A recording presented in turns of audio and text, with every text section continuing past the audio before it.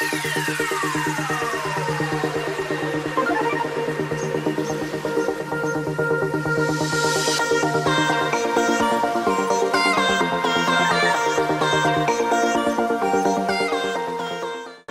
teman-teman, kembali lagi bersama saya di Egsean channel. Pada video kali ini saya akan merakit sebuah PC dengan menggunakan prosesor i5 Coffelake tanpa menggunakan biaya card tambahan. Karena pada prosesornya itu sendiri sudah dilengkapi dengan prosesor grafik Intel yaitu UHD Graphics 630. PC ini akan saya gunakan untuk keperluan belajar video editing, untuk konten di YouTube, dan main game yang tidak terlalu besar.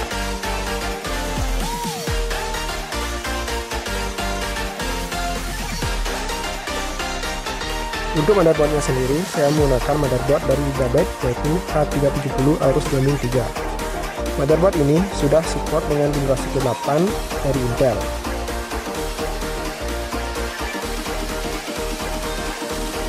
Untuk bagian RAM, sudah support dengan dual channel DDR4, 4 DIMM memory yang dilengkapi dengan LED pada bagian samping. Ini juga dilengkapi dengan dual M.2 connector, yang dimana salah satunya include dengan thermal guard.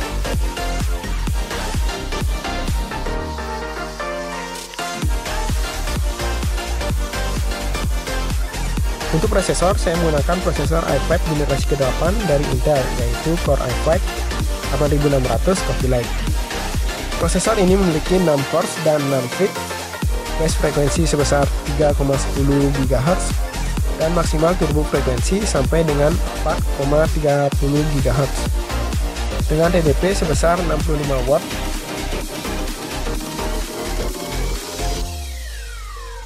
Untuk power supply yang saya gunakan yaitu power supply Corsair CX550M.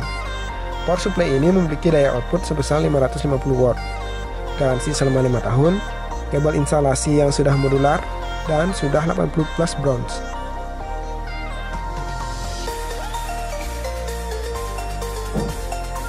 UPS yang saya gunakan yaitu PC BX650LI-MS dengan kapasitas sebesar 650 PA atau 325 watt.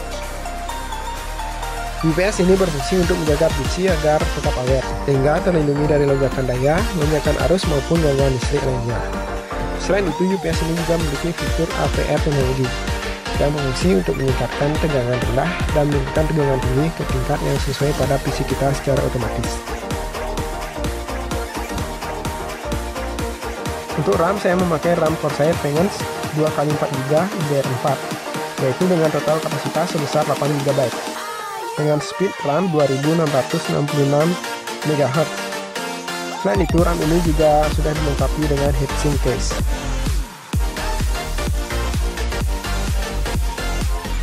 Untuk SSD, saya menggunakan M.2 yaitu dari WD Green SSD SATA.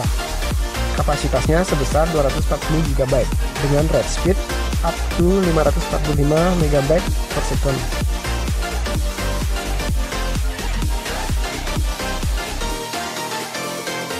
Untuk harddisknya sendiri saya menggunakan Seagate Barakuda sebesar 1 TB. Untuk casing saya menggunakan casing dari Enlight yaitu Infinity Series.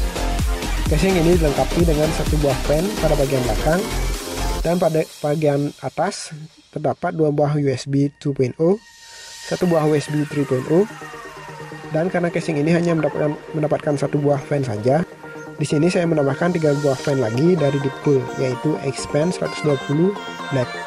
Untuk monitornya sendiri saya menggunakan LED IPS gaming monitor 24 inch LG 24 MP59G Stick P. Monitor ini sudah Full HD, layar sudah IPS dan dilengkapi dengan HDMI, FreeSync, dan monitor ini juga mendukung mode gaming dimana diantaranya yaitu dilengkapi dengan teknologi AMD FreeSync, refresh rate sebesar 75 Hz, 1 milisekund motion blur reduction, fitur game mode dash, dan black stabilizer.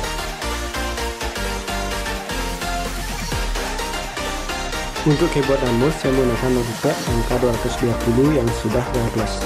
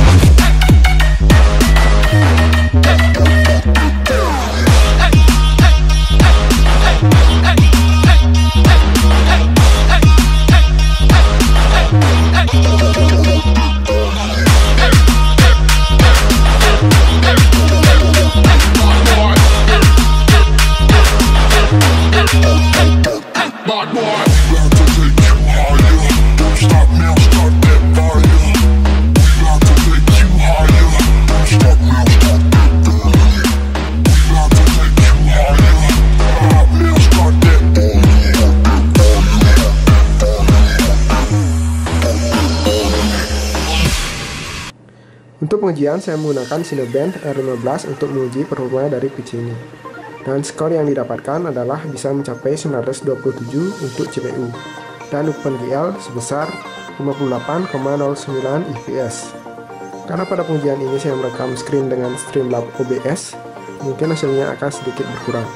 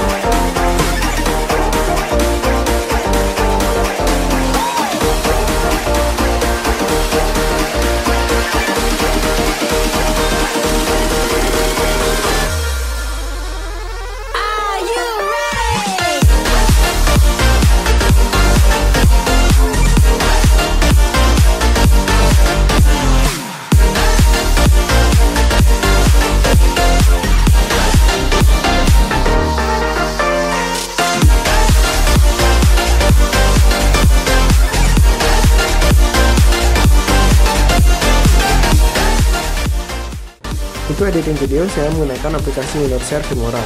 Dan untuk pengujian kali ini, saya akan mengedit video dengan durasi 8 menit dengan resolusi 1920x1080 dengan frame rate 60 fps.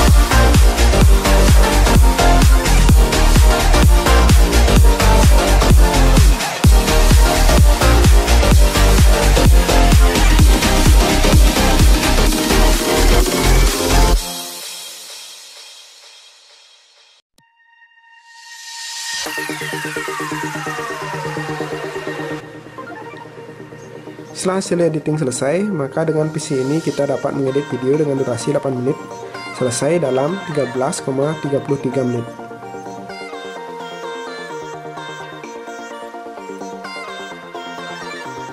Untuk pengujian game, saya mencobanya pada game GTA 5, CSGO, PUBG Mobile, dan game yang saya suka dulu adalah Call of Duty Modern Warfare 2.